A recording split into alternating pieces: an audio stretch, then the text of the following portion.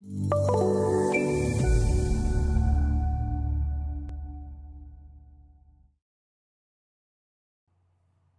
let's talk more about load sequencing. What do we mean by load sequencing, and why is it important?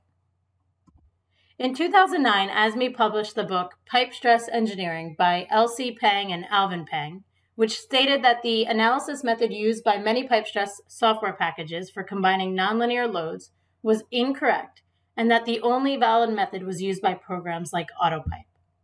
This book mentions that there are 3 approaches to handling nonlinear analysis. A general straightforward approach that is used by many general-purpose FEA programs, the algebraic subtraction, which our competitors use, and the operating condition approach, which AutoPIPE uses.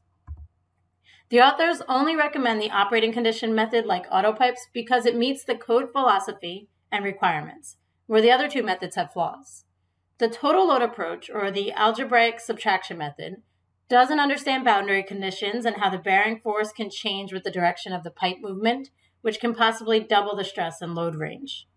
It's preferable to perform an incremental analysis, as is done in AutoPIPE, to ensure no extreme load is overlooked.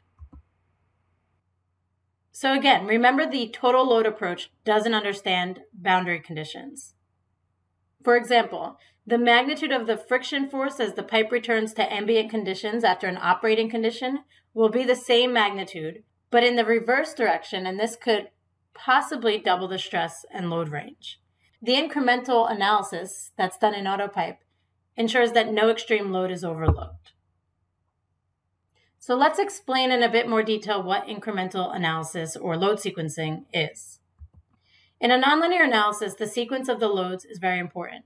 The principle of superposition doesn't apply in a nonlinear analysis, therefore the starting point for a load case is important to be aware of. This shows the default load sequencing in AutoPIPE. Gravity is analyzed with no initial state. Thermal load cases are analyzed with gravity as the initial state. Pressure load cases are analyzed with the corresponding thermal load case as the initial state. And occasional load cases are analyzed with gravity as the initial load case.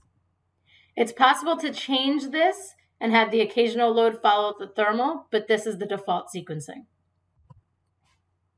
So let's look at an example to see in detail what's going on. Assuming the default load sequencing, shown on the right, here we are looking down the pipe inside its guided support resting on the beam with gravity applied. The 0.2-inch gap is shown on each side. To simplify this example, we're ignoring pressure. First, the gravity load case is applied, resulting in 0 movement, so 0 forces. So the position of the pipe is now the end position of the gravity load case, and this is the initial position for the thermal load case. Next, the thermal load is applied with the end position of the gravity load case as the initial position for thermal.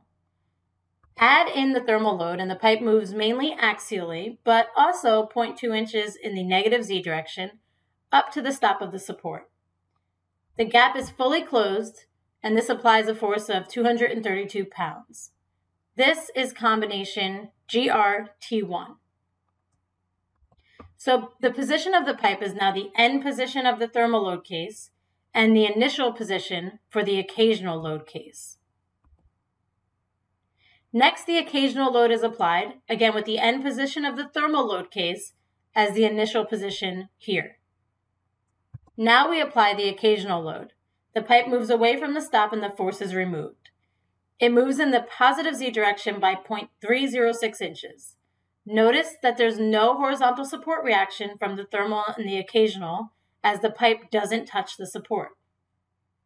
This combination is GR-T1-E1. The net change in position is a positive 0.106 inches in the Z direction. This is taking the negative 0.2 inches from thermal movement and the positive 0.306 inches from occasional earthquake movement. This is the correct, consistent result.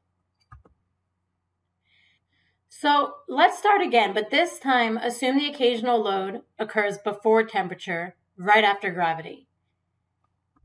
The pipe moves 0.306 inches right through the support guide with a force of 232 pounds showing. How can this be possible unless the support breaks?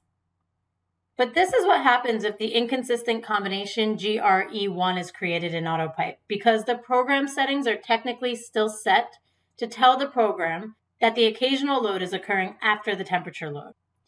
This shows what happens when the algebraic summation approach is used. It can yield inaccurate results. So if we try that again, but this time we also changed the default sequence, setting gravity as the initial state for occasional loads.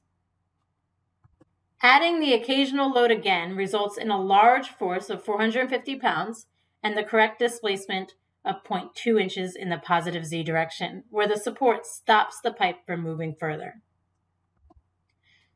The combination GRE1 now becomes consistent. So using the wrong sequence in this case resulted in a smaller support reaction being reported and a larger displacement than was physically possible. Inconsistent results might not always be this dramatic, where the pipe is moving past the support gap, but they can still be inconsistent without such obvious issues occurring. Thank you for joining the presentation portion of the AutoPIPE Nonlinear Analysis Using Load Sequencing training class. In the next video, we will go through a workbook example.